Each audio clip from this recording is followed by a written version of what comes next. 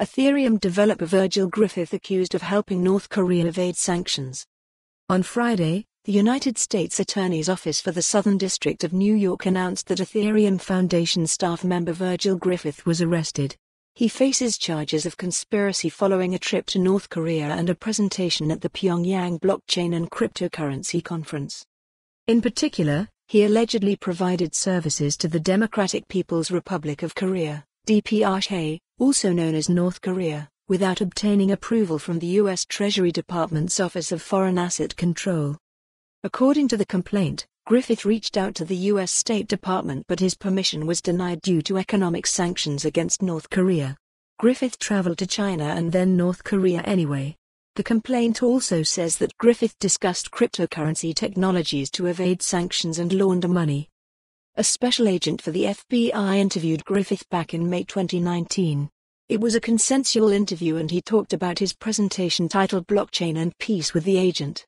He showed photos of his trip and said he would like to attend the same conference next year. Griffith discussed his presentation with another individual via a messaging app. Individual 1 asked, in sum and substance, what interest North Koreans had in cryptocurrency. Griffith replied, in sum and substance, probably avoiding sanctions. Who knows, the complaint says. Vitalik Buterin, the creator of Ethereum, wrote multiple tweets about Griffith's arrest. I don't think what Virgil did gave DPRK any kind of real help in doing anything bad.